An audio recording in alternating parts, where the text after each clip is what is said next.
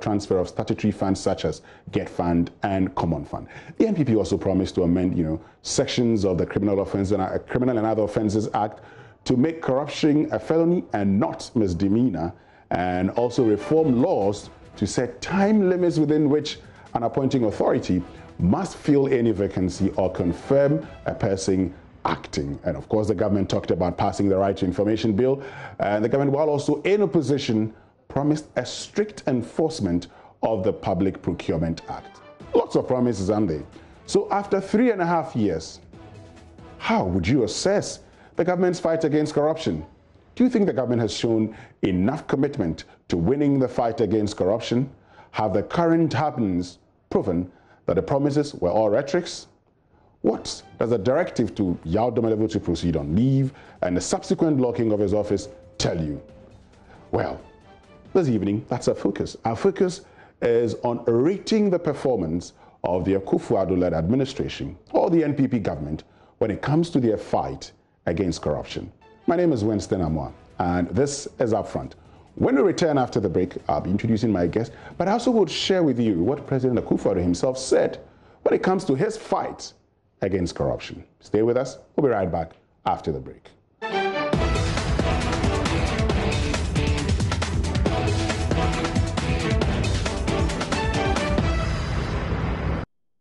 Right, thank you very much for staying with us. This is Upfront if you just joined us, and today our focus is on rating the performance of the government when it comes to the fight against corruption.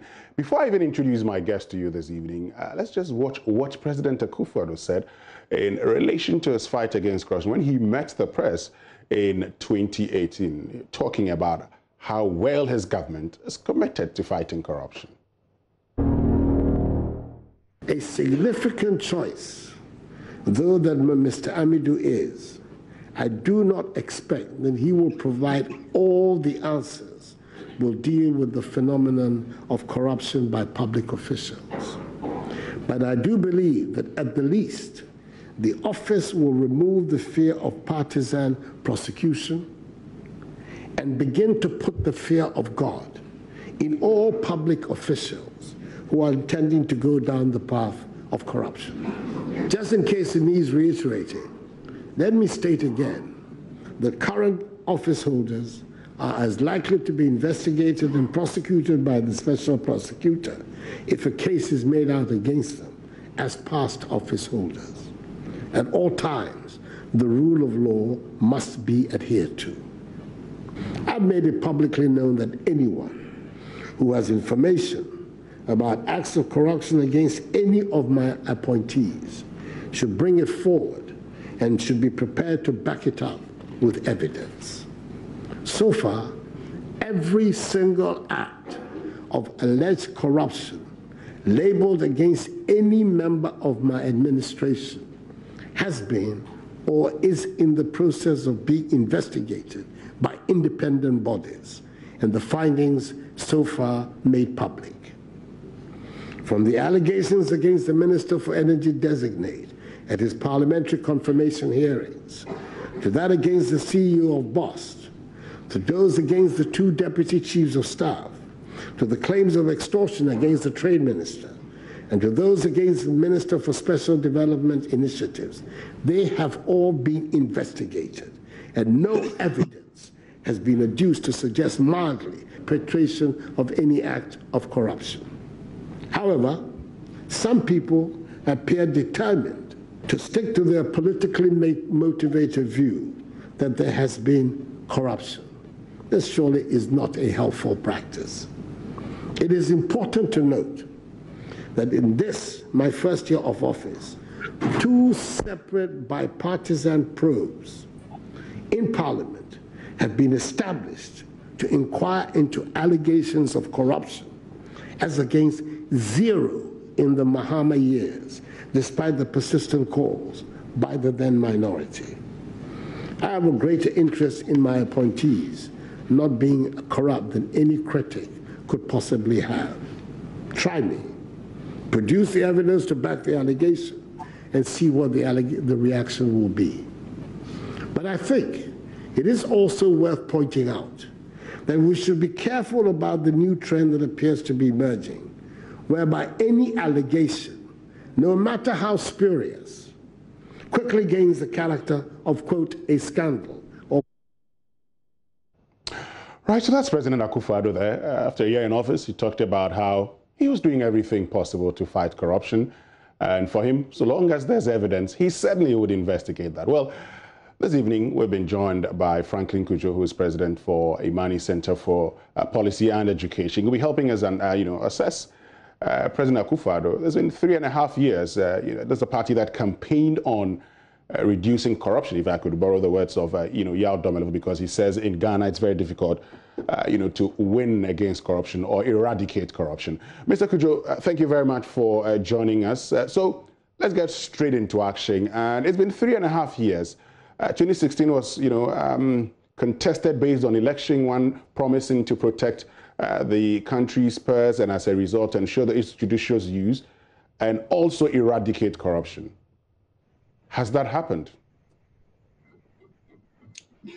Well, I guess we just need to look at the indices that measure corruption, and indeed indices that measure good governance, and then lay it out so that beyond what I would say, being some of my personal views as well as those that are playing out before our very eyes. I must yield to what the Transparency International actually says. I think the fight against corruption has worsened under this administration than before. If you look at the performance on our index, it's not markedly different though. But if Muhammad did a 40, we are doing what's it called? If Muhammad did a 41 or so, we are doing a 40. And so what it means is that, clearly speaking, just on the basis of that index alone, the story bears us negatively out. So having said that, I think that it's true when the president says that the mere allegations of corruption should not be substituted for the fact. But it's the behavior the way these allegations are treated is what feeds into people's psyche to conclude that the fight, just as the international index has realized, is being lost. And I yield to those views because I still maintain the president is very weak when it comes to dealing with corruption in his administration. Why do you say he's weak when it comes to dealing with corruption in his administration? Well, simply because he typically would say, okay, well, let's have somebody do some investigation. And in the process, sometimes the investigation itself is not conclusive. I mean, there are problematic aspects of the investigation. Look at the audit, the special prosecutor. You know how long it took the special prosecutor to gain momentum. And when he started gaining momentum, the special prosecutor complained that even cases that have been cited, that have been brought before him, his efforts are being thwarted by people in government. I'm sure we heard all of that. Yeah. I'm sure you didn't hear. So I'm using the stage, the performance of the stage of actors within the government and the president's apparent, if you like, sleepy, more or less acquiesce in a way, which leads me to the characterization that he's typically weak. He evokes charm, and I think he's very useful to evoke a lot of charm. His personal integrity is intact, by the way. I mean, I think the president evokes a lot of exuberance and a lot of charisma. I do not personally think that the president is corrupt. I don't think so. But he's overly loyal to persons who have been cited and acts that look like corruption, appear like corruption, and actually it's corruption. And there've been, I don't want to use the terminology that the opposition people tend to use on him, that he's been clearing people. But that is precisely what has been playing out. And I worry because, you see, the whole idea of using the ANAS principle to fight corruption, when ANAS did that expose, I think the gentleman and the people that were caught in the web are still at post. I mean, if they are not receiving their salaries, they are performing other roles as well. So I see a king who is very interested in words, trying to solve issues, but I suspect that his trump card, which is loyalty above criticism, is unfortunately not helping the cause. So I'm looking at global indices, the behavior of actors that are fighting corruption, the way they've been treated. Look at Doma level. We'll get to the Doma level bit. I mean, we'll get to Doma level, but the president talks about the fact, he said this before, that look, anybody who's being accused of corruption in his administration has been investigated. If that person has been cleared, then it is institutions of state that have cleared him and not he, the president. Which institutions? He says the CID, Parliament, they've investigated these persons, and so it's not he, Akufo-Addo, saying you did no wrong, but it's Parliament saying you did no wrong. So in the case of Boache Jakon, in the case of the cash for seats... By the way, hold on, before you go ahead, did you see the BOSS report? There was no report. I didn't mention BOSS. I haven't seen the BOSS report. Yes, go ahead. Yes, there was nothing. And I can say this on authority. People in government, higher up, told me, look, stop asking for the report, because there's no report. You see, so let's not get into, much as I feel uncomfortable discussing the subject because I personally have been let down. And I'm trying to say that we made a lot of noise about Mahama, only for us to, superintend what has not changed. And the global indices bears out. The behavior of actors in government against anti-corruption agencies bears out. So, look, there was no BOSS report. So let's not pretend that there was any investigation. There was nothing. If you saw that report, bring it and let's discuss it. You see, look, I want to be I want to be really charitable. I'm mortified that we should even be talking about some fight against corruption. I don't see it. I don't know where it is. You think there's no fight against corruption? Well, you see, again, I'm just asking you a question. If the Auditor General, who initially was full of praise for getting resources to do his work, which by the way was a good thing, let's not discount that, is now entangled with the very actors in government who I don't even understand that whole diatribe really, because I don't know what it is, except the way it's played out. And I can say that the way it's played out makes it look to me that somebody wants to hide something. But otherwise, it's just simple information being requested. Why should this become a problem? Why should he be locked out? Why should he go on leave? Your number one person who fights graft and fights corruption is the one that is being hounded. Don't forget, the special prosecutor mostly deals with things after the fact. I mean, the special prosecutor is more interested in crimes that were committed in the previous administration, which is a good thing to do. But precisely the reason why we said that the special prosecutor may be fighting battles that would have occurred probably 3-4 years and may last the term of a particular government. These are expensive court battles that will be fought. Fighting corruption actually begins at home. That's what I've got to say. And I tend to look at the Office of Government Machinery, and I look at the way the budget has been stacked up there. And the Office of, the Special Development Ministry, whose budget is not necessarily too clean.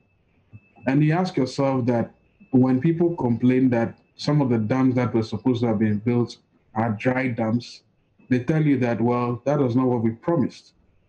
You want to get into the nitty-gritties of all of this, and then you want to have a global picture of what corruption is. Corruption is not just stealing money. It's about actually padding budget to do very silly stuff, which are wasteful. So let's not pretend that there's been some fight. Even the ones that we know, the traditional actors who are supposed to fight against corruption are being maltreated. The special prosecutor himself was maltreated for a significant while. He didn't have an office. His budget was in limbo until eventually it was paid. When it was paid, when he started work, he complained. Auditor General, who deals with on the spur of the moment actions, by the way, because he doesn't want to wait for 2-3 years before coming to audit persons. And when he starts the audit, everybody is now complaining. Look, audits are very useful. And I've been telling people this thing, that audits let you know what gaps exist.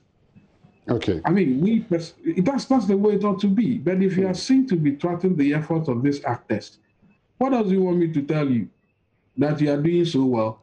I'm sorry. Okay. I don't see how you are doing well, because your very actions, you're actually nailing your own coffin. Okay, Franklin, I mean, talking about how cases have been handled and how cases have been treated. So, yes, when it comes to the Bust investigation, I haven't seen a report. The last information we heard about it was the fact that national security said they had cleared Mr. Obeng at the time. But when it comes because to... there was no report. Yes, I mean, I am corroborating what you have said. But when it comes to... The same agency told me, by the way, that there was no report. Good. So let me finish. You get my question. When it comes to the 2 deputy chiefs of staff, CID investigated them. When it comes to the cash for seat, it was investigated by Parliament. It was telecast. We saw it. You don't trust these processes? You don't think that these processes did the right job by saying there was nothing fishy in there? Those persons have been cleared? Well, look, let me not put people's reputations here at stake. I mean, I think the 2 gentlemen, the deputy chiefs of staff, are good friends of mine. And I can say that I do not necessarily know the full facts. I really do not know the essence of the fact. I did not follow that issue properly. The cash for seats, I thought was probably a needless thing, because to be truth be told, people do lobby. And I know stories about persons who want to get favors with the presidency, not just this president, but the presidency in general, all over the world. I mean, people pay money to sit close to the president. Typically, that was a bit of hot air. I really did not see the point in that particular hula baloo, because look, some of us, we are small fries. Sometimes people mediate for us to see big people across the world, and sometimes they take fees. I've not paid any, but I've been favored to meet very, very influential persons in the world, and the persons that were contacted were lobbyists. I think some actors paid on my behalf. Is that wrong? I don't see anything. I think it's a business deal. You don't think it's wrong for anybody to pay? I mean, if we have a president sitting in an award scheme, those who sit closely to him get to pay the organizers see our president. Winston, you see, let me tell you something. I've been involved with a lot of international events. I've spoken at a lot of them. The seats that are sold, right? If you sit close to the presidency of a particular organization, you must have paid some money. And I've been fortunate to sit close when I'm speaking at some of these big world events. The table alone, each person is paying $25,000. Okay. Right? These are at the think tank level. So for me, that was not really necessary. You see, the things that we should be focusing on are the procurement-inspired corruption. That's where all of this sits. Your own Manasseh is probably going to get a good deal out of the Shraj investigation, right? The procurement shenanigans that go on, and I don't believe any of those stories about savings. There's no savings anywhere. There's no savings anywhere. Benchmarking them against what? You are procuring the same things: cement, roofing sheet, water closet. You are not procuring things from outer space. So you can't tell me that by doing some calculation you've made savings. Savings against what? But that's where all the corruption sits, my brother. So let's not, these are incidents that have been happy, of course. But the point I'm making is that if the first incident, the Bust scandal, you didn't see any paper trail, I wonder why you want to believe the rest. Why should I believe the rest? Okay. Despite of the fact that my good friends were cited in those cases, they have to clear themselves. And I think they did what they did. I didn't follow that case particularly well, but I started losing faith. Immediately, I was told that there was no Bust report. And that moment made me realize that this so-called fight was a waste of everybody's time. Okay. It's the same thing. Look at Unipass and all of that. I put it to my good friend, the Deputy Minister of Trade, whether he had seen the feasibility report and the contract for the Unipass, the changeover at the port. He said he hadn't seen it. You can go to Metro, they'll play it back to you.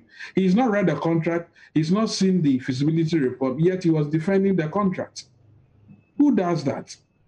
So most of these big tickets things that you hear about, look at the EC thing. You spend so much money in a pandemic when we need critical funds. You are going to spend 150 million to get a worthless register with over 40% curiously guaranteed persons. The ECSO data is telling you that by the time they finish this exercise, about 40% would have been guaranteed. Codeo today mentioned that up to 28% of polling stations have contractor guarantors. So you spend so much money under very dubious procurement means to go and get a worthless register. Those are the things we should be talking about. So for me, that's what I tell you, that I'm not mincing words. The moment the fight began, and that docket was never seen because there was no docket, there was no report, somehow I lost it for me. In fact, it's only by the grace of God that we still keep talking about some of these issues. I mean, yeah, let me tell you something else. This Kelly thing, even though it appears I must stop from talking about it because somehow I told you that professionally, the way things went, we had to settle. Mm-hmm. There was no the contract was a good Samaritan who saw it and brought it to us.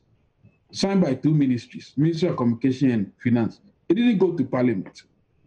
Right? $178 million contract. No parliamentarian saw it. Nobody saw it. But it's there. And we are paying money. And you want to say that you want to bring an austere budget when you could have yanked off that project immediately to save some significant money. There shouldn't have been CST tax. Now it appears as if they are doing us a favor by taking the tax away. I calculated and said that the CST increase in CST was equal to the amount we were going to pay Kelly for no significant work done. Why? So that's why I'm saying that corruption should not be seen as somebody is doing pilolo, I've stolen money, I've not stolen, I've been caught on tape, I've not been caught on tape. There are very, very varied ways of engaging in corruption. And so let's not limit ourselves. Yeah, so let's look at telling you that I'm submitting to you that I look at international indices, the actors who are fighting corruption, the way they are being treated. And I tell you, I eat data and produce evidence. That's all it is really. And we all ought to be subjected to the strictest forms of audit. Sure. Some of us have been subjected to it. And when we've been found, if a donor says, you haven't spent my money well, yes, you pay back. I don't see why the Auditor General should be harassed simply because he's asking senior minister, show us the work that has been done. You claim the work is national security. This same national security that couldn't produce a boss report. And you want us to believe that they have a report that is so special, that is so hallowed, that is so sanctimonious. So let me come in at this point. Let me come in at this point, Franklin. So you've been talking about when it comes to procurement. Now, let's start with the law because, well, the government talks about ensuring strict adherence to the Public Procurement Act. The Public Procurement Act talks about, the evaluated bid with a responsive evaluated bid. And we have, restrictive tendering, competitive tendering, and you have, the single-sourced contracts also. These are provisions within the Public Procurement Act. So if anybody goes according to these, Franklin, what bad has the person done?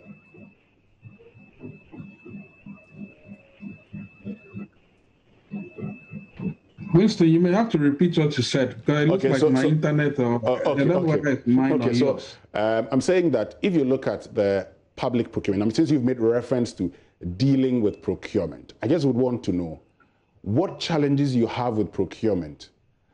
Are they issues to do with illegality, sidestepping the Public Procurement Act, or what specifically? Let me give you two examples of how nonsensical the whole procurement process is, in spite of the laws. So I take it from Kelly. Maybe people didn't follow that story properly. When you look at the report that were written from the Central Tender Committee advising that, look, be careful. This thing is not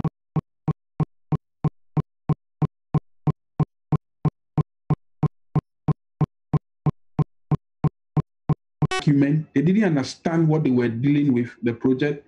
They had zero expertise in what they were dealing with. And they were the ones who eventually passed it. In any case, like I told you, if the procurement was so sanctimonious, how come the contract was eventually just cobbled between two ministries and not presented in Parliament? Because if it was presented in Parliament, I'm sure there would have been some significant conversations about it. I'm not referring to the after the fact when the minister had to appear in Parliament and defend it too. Nobody would have seen it. I'm telling you, it was sent to me at the dead of night, the day or two before it was going to be consummated.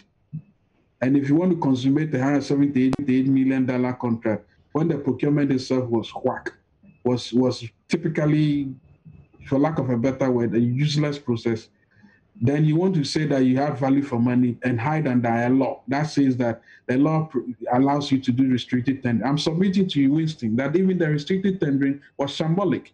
Take the EC one. The whole process was so shambolic that... How was it shambolic? How shambolic it was that the chairman of the committee, who wanted the right things to be done first, after going through the motions for almost 4 or 5 months, was told that, look, they didn't like the process. And when he objected, they kicked him out and set up a new committee within 1 week, made up of people who had zero understanding of what was going to be procured.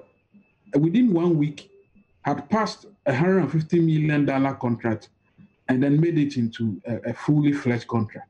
All I'm telling you is that the procurement law is not really fit for purpose, because it's better we start making it look like it's really sole sourcing. The moment you say that, you can do restricted tendering and you can sole source. I mean, why do you sole source? You sole source or do restricted tendering when you believe that the capabilities you are securing only exist probably amongst 2 or 3 people. But now what you are procuring is all over the place. You can virtually buy customized specs off the shelf. We don't do that. You don't restrict those type of tenders. So if anybody comes and says I've done savings, and by the way, when we pointed out, civil society groups, about 22 of us pointed out to the finance minister and asked him to show us how he made savings from all this procurement he claims. He said, we should go ask the PPA because they produce the report. But the minister has gone to Parliament to say they made savings. The president has been saying they made savings. When asked, they said the PPA. Meanwhile, you are the one who pays the money. It's not the PPA that pays the money. So you should be able to tell us that these savings were made based on ABCD. But nothing of the sort was made. Look, I'm not coming across as if I'm really attacking this government on the basis of their fight against corruption. All I'm trying to say is that the two of them are no different. And when you say the two of them, who are the two of them? NDC and the NPP are no different. In fact, if you were to be candid, I think corruption fight has been more liberal under this administration than ever. At least under the previous administration, they prosecuted some of their own, right? I know Abu Gapeli and I know a few people who went to jail. I don't see any efforts here. When you say, they say, you don't have any evidence. What you are saying is, I've forgotten the description the president used. But the point is that the president even promised using the ANAS principle. When the ANAS principle was eventually used, what happened? So that's what I'm saying, that I'm not looking at the... Well, that case is still with the special prosecutor. Which one? Aren't you making reference to the Galamsey fraud? Isn't it laughable that since the video was produced with all these incontrovertible evidence, well, I know that in law, even if you are caught killing, you must be presumed to be innocent. But if anybody was interested to get to the bottom of that case, it should have been done and dusted long ago. Why should it take months? I've lost even count. I've even forgotten that the case was even sent to some special prosecutor. You know, Manasseh talks about the special prosecutor in very interesting terms this morning on your own network. When he says he took the cases to special prosecutor, he took the same case to, I'm talking about the contract for sale. He took the same case to the Shraj. Shraj is almost done with its work. He's not been invited, he's not had a word from the special prosecutor. This is an office we set up with close to 200 million Ghana cedis. It looks to me that we are wasting money setting up these institutions when we need the money to actually aid in the process. So Franklin, I mean, one of the reasons for setting up the special prosecutor's office is because of the argument at the time that the Attorney General's department, or the Attorney General, you know, being an appointee of government, may not have the balls, if I could put that way, to prosecute its own. If the special prosecutor isn't doing these things, and, well, the special prosecutor, when CID came out to say they had cleared Mr. Bisu, said no, he was still investigating it. In that case, should, for instance, the presidency or the political class be blamed when the special prosecutor, which was set up to do these things, says, I am still investigating? You know, it goes to point to the fact that his efforts have been thwarted anyway. Look, it's a waste of time. This cantata must end at some point. Having this conversation is quite nauseating, because my point is that you have a special prosecutor in whom we invested 200 million Ghana cedis, finally giving him an office. And while he seems to be working, some other entity which is supposed to be working closely with, by the way, because the CID is supposed to be working with him, right? How can the CID go ahead of him and clear the people when he's still working? You see the concept that is going on. That's the cantata I'm referring to you about. So you just watch the actors play on stage, like Shakespeare said, and then you define what is going on. It is laughable. I mean, look, there's no seriousness about this whole issue. That's why I say that I feel the president is typically weak, because you see, he have been impressed upon by party weeks to say, look, maybe you shouldn't deal with this person in a particular manner. But look at his body language when he spoke, when he played that tape. It appeared that he would have sent shivers down the spine of everybody who might have been cited in any corruption case. But if the people who have been cited can be freed by one investigative body, which is supposed to be working in concert with the special prosecutor, whom the president believes so much in, therein lies the cantata. I mean, you are giving me examples. You see, because I've decided to twin off on these matters, you are rather helping me with a lot of examples, by the way. So bring them on. I'll tell you, while you bring them on, I describe to you why it is another feather in the cap of the great cantata. Well, I mean, I'll bring more examples, but that will be after this short break. And when we return after this break, we'll continue with a conversation on rating the performance of the president when it comes to the fight against corruption. This is Upfront on JoyNews channel. I'm Winston Amwa, and our guest is the president of Imani Center for Policy and Education, Franklin Cudjoe. We'll be right back after this break.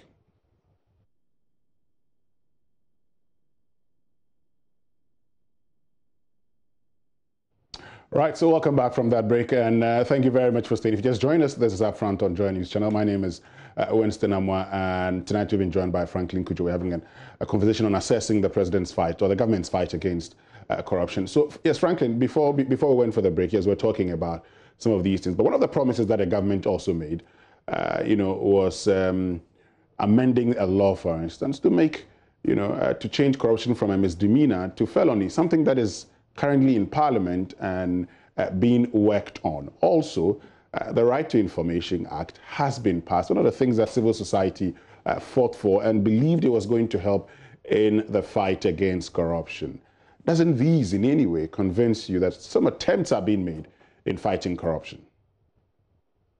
Sorry, the first example you gave before the Right to Information Act, I mean, I think my line was a bit finicky. So that's the amendment of the Criminal and Other Offences Act to change corruption from a misdemeanor to felony, which is currently in Parliament. It's in Parliament, and it's been, amended, if passed.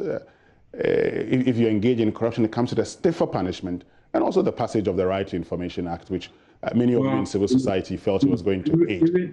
Even before the amendment will be done, my own good friend, the lawyer Kojo Annan, had set time with that number, that there are still statutes on our books, 1978, the NRC decrees, in this, I think 78, which makes corruption a very, very punitive enterprise.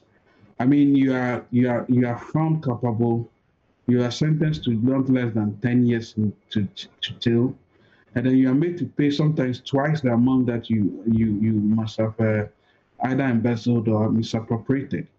So there are already statutes there are laws already that we can refer to.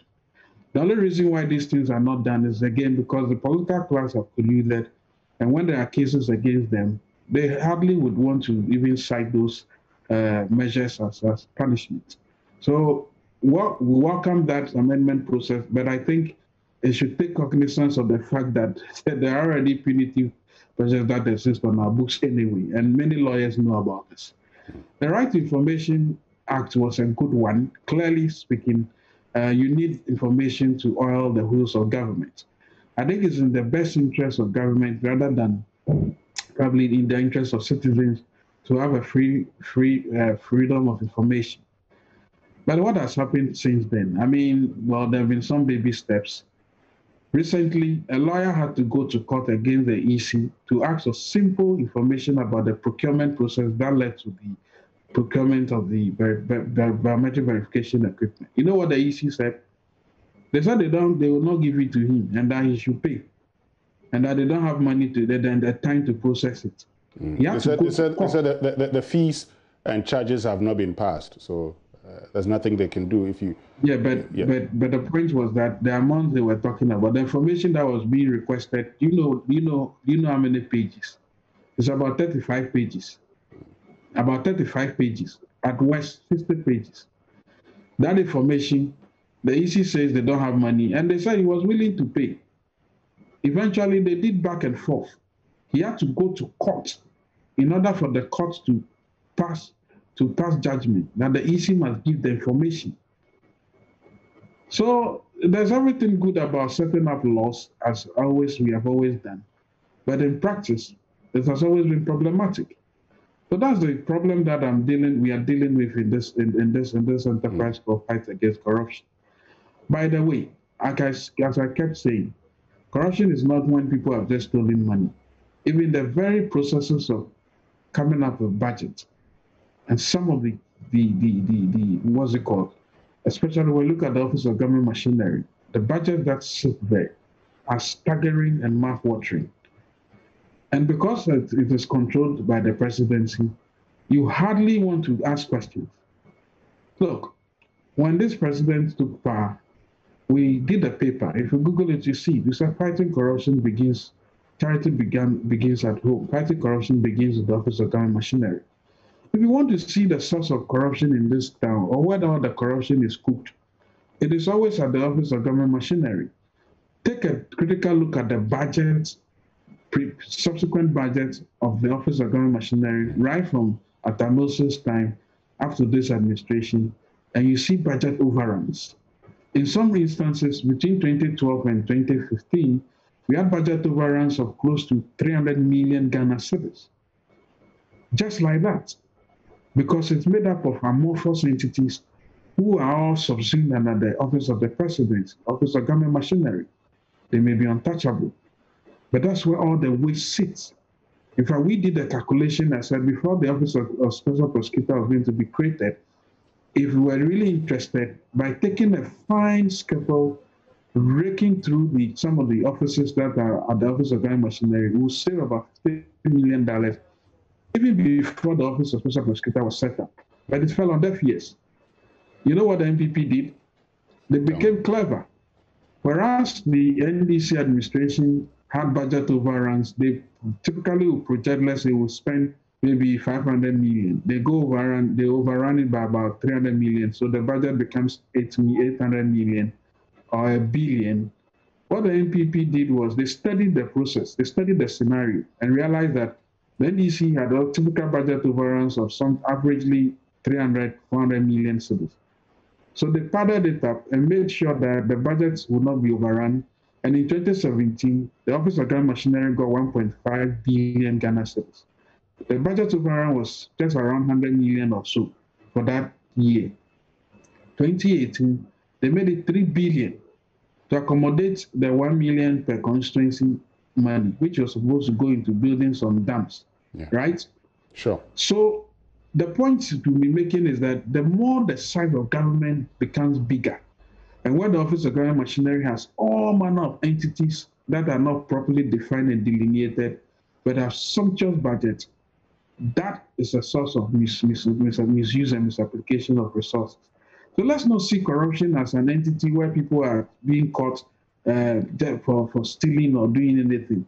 The processes of padding and wasting in itself is corruption.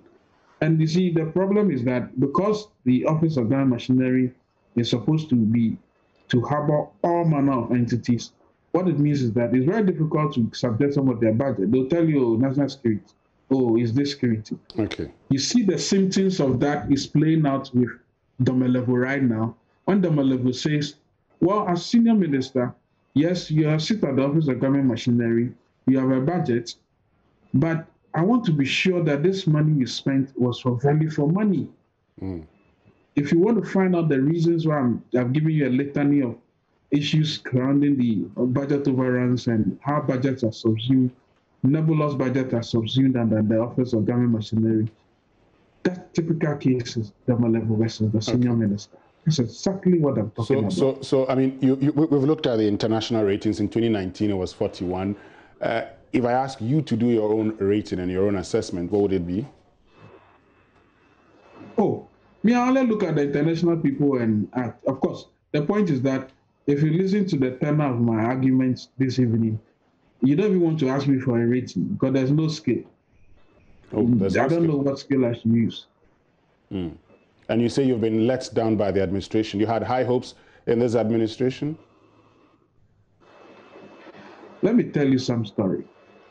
Look, at the risk of saying that some people had vested interest in the previous administration being thrown out of office, that's because some of the things we saw were abhorrent. And some of the decisions some of us took in intellectually investing in groups like Occupy Flagstaff House and Occupy Ghana, we didn't treat those things lightly. Because I thought that we've done a lot of advocacy against some of these ills, and it's not paying off. No. Now you set up a pressure group to be able to do that. Then you come back and then the same things are playing out and probably worse. You should be disappointed. Great. Obviously, you should be disappointed. All right.